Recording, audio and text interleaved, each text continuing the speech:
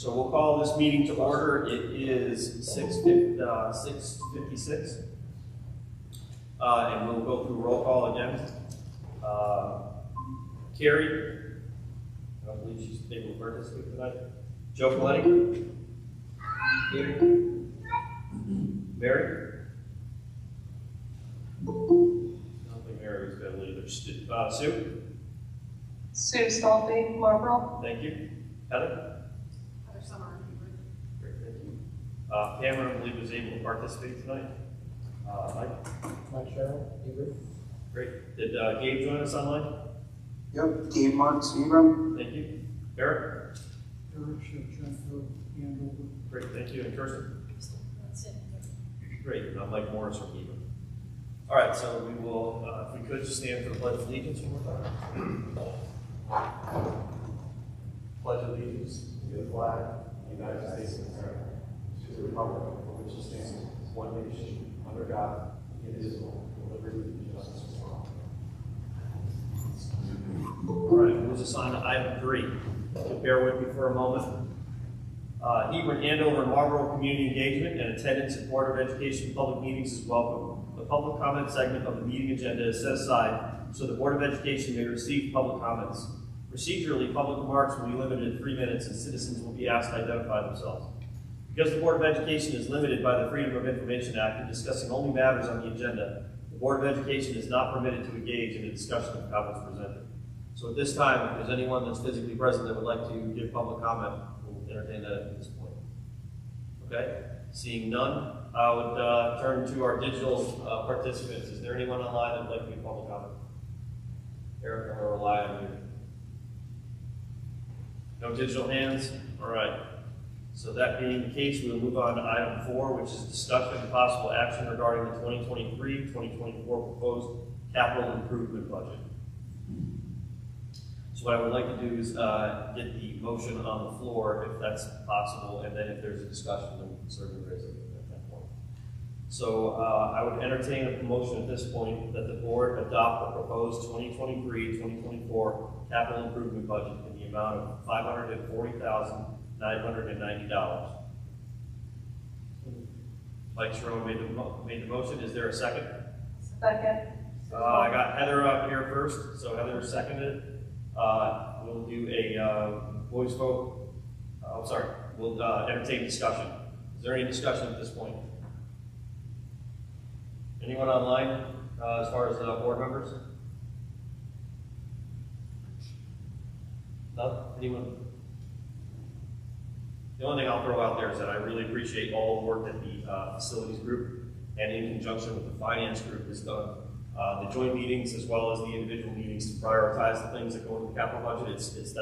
I've been on the capital improvement end of things, and it's tough choices to be made amongst many things that need to get done, and I do appreciate all the effort that you guys do in prioritizing and making sure that we're putting money forward in the most feasible way that we can. So with that being said, at this point I will actually do a roll call vote.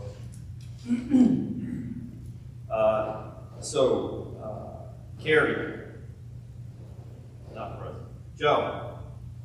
Yes. Thank you. Mary? Sue? Yes. Thank you. Heather? Yes. Pam? Mike? Yes. Thank you. Gabe? Yes. Eric? Yes. Thank you. Kirsten? Yes. Thank you. And I also vote yes. That Mike. motion passes with Mike. 8 votes. Sorry? Mike.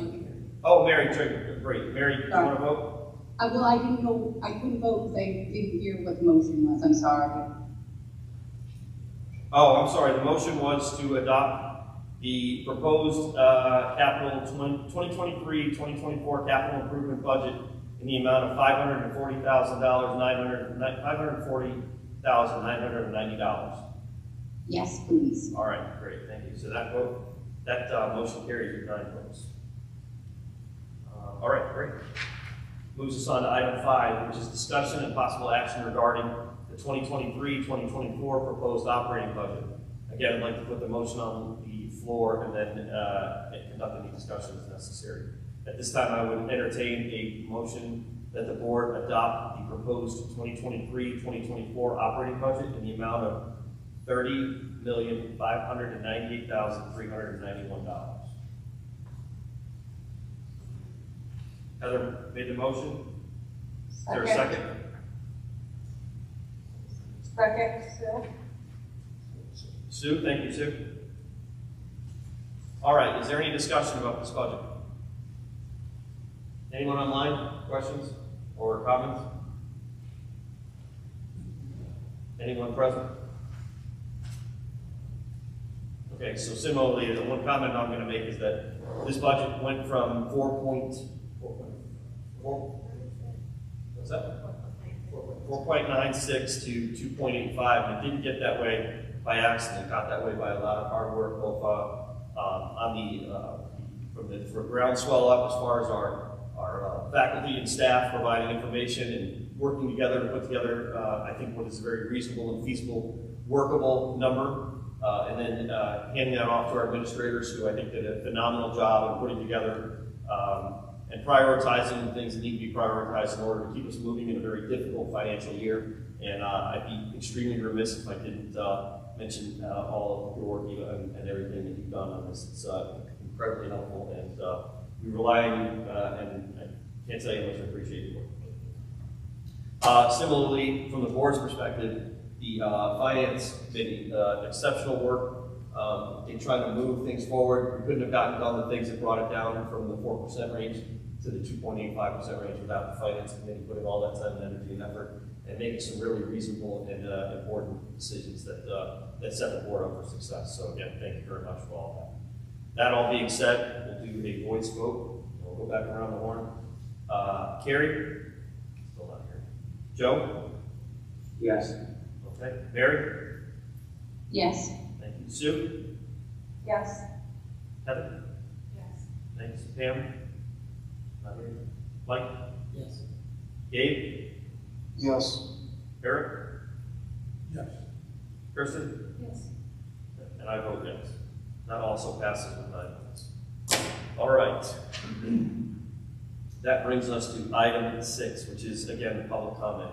And I will just ask you to bear with me one more time. Hebron, Andover, Marlboro community engagement and attendance at Board of Education public meetings is welcome. The public comment segment of the meeting agenda is set aside so the Board of Education may receive public comments.